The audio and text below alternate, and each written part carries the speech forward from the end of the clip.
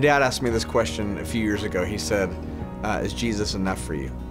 And the song All I Really Want is really an answer to that. I want so many things in life. I worry about so many things in life. I'm playing king all the time in my life, trying to say, hey, this is what needs to happen right here. And really, Jesus apparently is enough. Like him in and of himself is enough for me.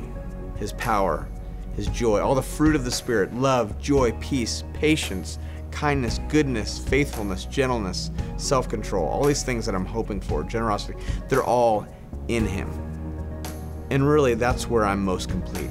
And that if you follow Jesus for long enough, you know that we're always striving for things that don't fully complete us.